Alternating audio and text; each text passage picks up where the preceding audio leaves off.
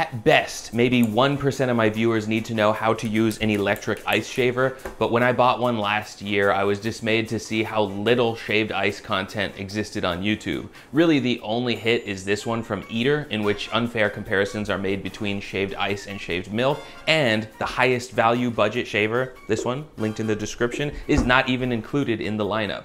Like so many other NetShack posts, this is a video that I just wish existed when I needed it. And these are my 6 lessons. Number 1, shaved ice has to be shaven. Anyone who suggests that you can emulate the experience in a blender or a food processor is either lying to you or just a tastelet.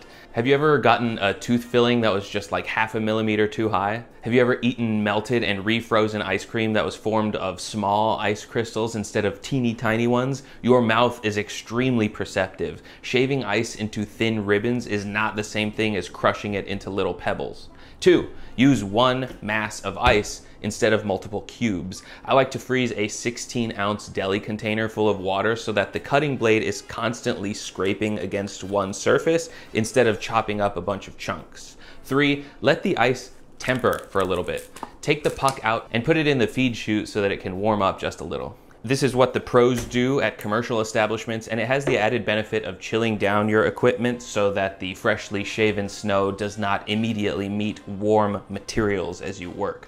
Number 4, use light pressure. If you press down too hard, this cheap shaver might bite off more than it can handle and seize up. It's far more satisfying to shave the whole puck in one smooth motion, and the light pressure will result in lighter, fluffier ice shavings. Number 5, use cold syrups. I make my own and keep them in the fridge. If you buy pre-mixed syrups, they can easily cost more than the entire machine, and they're mostly water anyway. My budget advice, make a quart of simple syrup using equal parts sugar and water, divide it between a couple of squeeze bottles, and then add a spoonful of 25-cent Kool-Aid powder to make common flavors like grape and cherry. If you're chasing after harder to find flavors like tiger's blood, you can buy snow cone flavors in powder form from specialty retailers. It says here it's illegal to use the terms tiger's blood and powder in the same sentence without making a Charlie Sheen reference. I also like to keep a can of sweetened condensed milk in the fridge, which pairs with any syrup for a creamy snow top.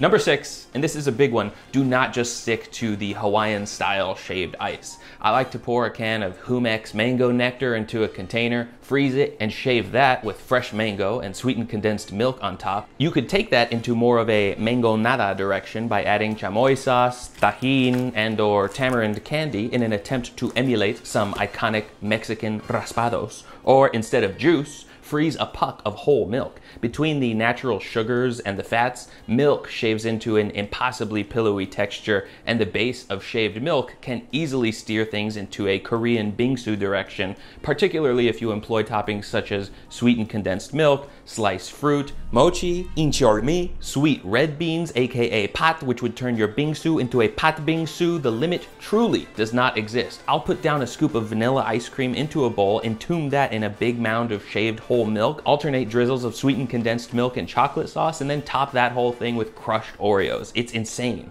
Honestly, I'm not even that big of a dessert person, but when you can throw together a sweet summertime treat this pretty, nostalgic, and delicious in like 2 minutes, well, let's just say that's why I've been growing such an unseasonable summertime mustache. Nobody's accepting free snow cones from a guy who looks like this. More for me.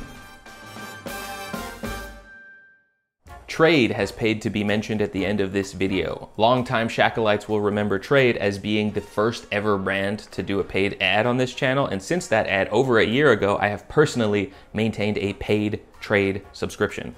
I like learning a little bit more about what I do and don't like in a coffee bean about once every month. The prices are fair, and the coffee comes from small local roasters instead of enormous mega brands. You can take an online quiz to get you started and then order based on your quiz results. The coffee gets roasted and shipped out within 24 hours of ordering, and you can rate each bag to hone in on what you do and do not like. If, for some reason, you do not like your first bag, Trade will send you a different one for free.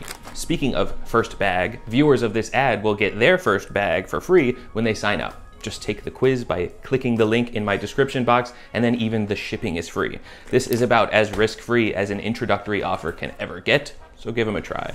Until then, you can catch me freezing my cold brew into pucks for some coffee shaved ice.